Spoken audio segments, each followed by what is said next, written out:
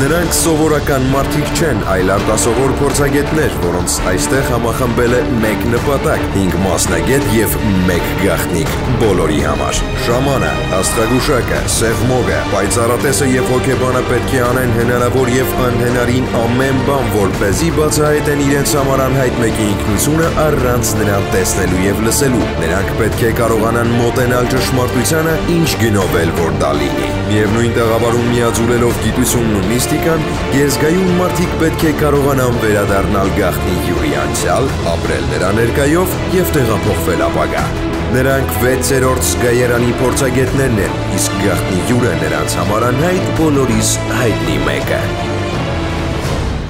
6-րդ զգայարան։